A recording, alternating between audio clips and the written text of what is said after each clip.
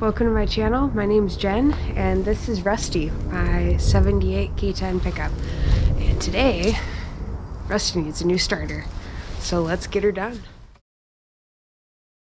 So first things first, disconnect your battery so you don't have any shockies while you're changing your starter out. 12 mil. Alright, now we're good to go. But straight through there, that big starter thingy, that's your starter.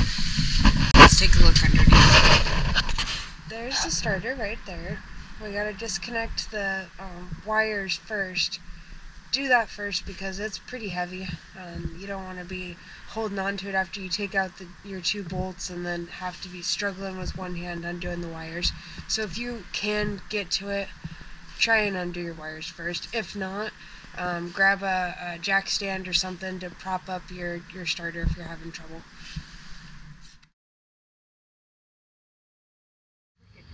Alright, so that's a 5/8. Just took that one off. This one is 3/8. Okay, now we got that one. Let's take that one off. So for these two bolts, it's going to be a 9/16.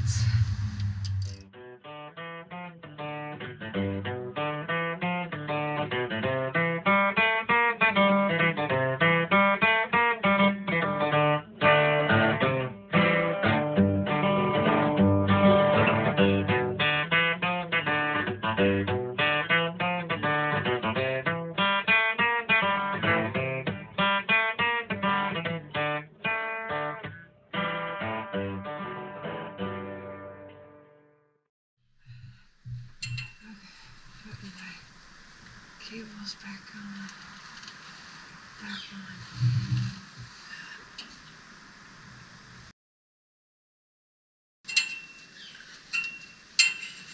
That goes to the battery. Okay. And got my lock washers. Nope, I don't have more lock washers. Got my lock washer. Let's try this again.